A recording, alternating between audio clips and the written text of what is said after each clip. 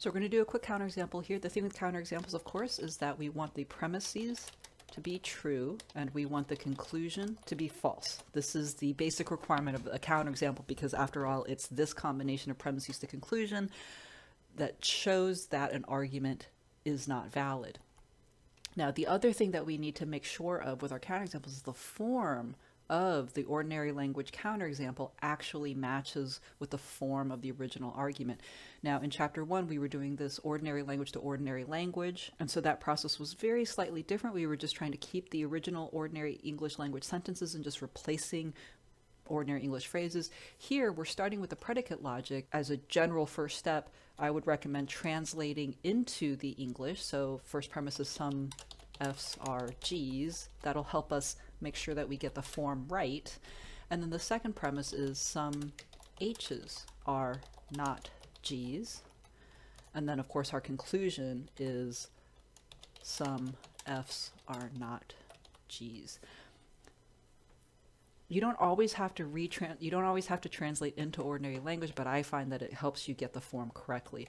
Now, the second thing that I usually do is I start with the conclusion. Coming up with a false conclusion and then working backwards to true premises is just a little easier because otherwise there's too many moving pieces. So maybe something like some dogs are not mammals. Now, notice what we're doing with the forms here. So F's is being replaced with the term dogs and G's is being replaced with mammals.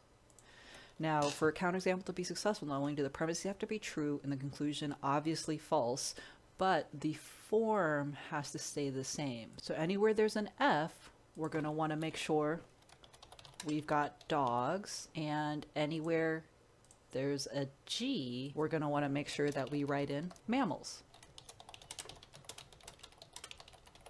Notice how I've not changed any quantifiers and I've not changed any other logical operators, right? I've just put in dogs wherever F's was and mammals wherever G's was.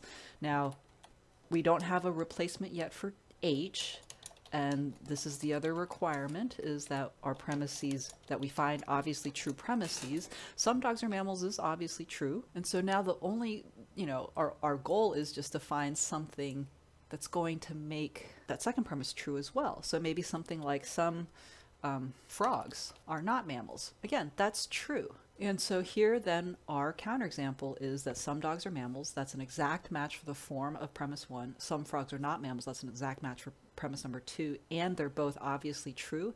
And then therefore some dogs are not mammals. That's obviously false, but that's also an exact match for the conclusion. And again, this shows that this argument isn't valid because the definition of validity is that it's not possible for the premises to be true and the conclusion false. What I've done with this counterexample is shown how it is possible for the premises to be true and the conclusion false. Precisely, it's possible under these substitutions. Now, looking forward, the thing to watch out for with counterexamples is just, again, make sure that the form of the ordinary language counterexample is an exact match for the predicate logic. And you can color code or use any method that you were using before, but you want to make sure that there's no, you're not switching the position of one of the predicates. Now, we still have two true premises and a false conclusion, but this argument is no longer a counterexample for the given argument because the second premise has a different form now. And then just as a big picture comment, counterexamples do always work, but they are really difficult and just trickier to come up with as the arguments get more complicated.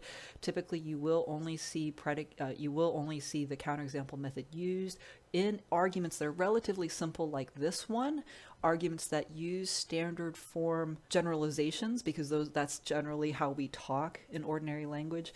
And so again, there are only 10 practice problems in the textbook, but that is basically all you need. We're going to be applying the counterexample method to fairly simple arguments like this. It does require knowledge of the predicate logic. It does require also being able to translate or read predicate logic, and then also just understanding the basic concept of counterexample. Same form, but true premises and a false conclusion.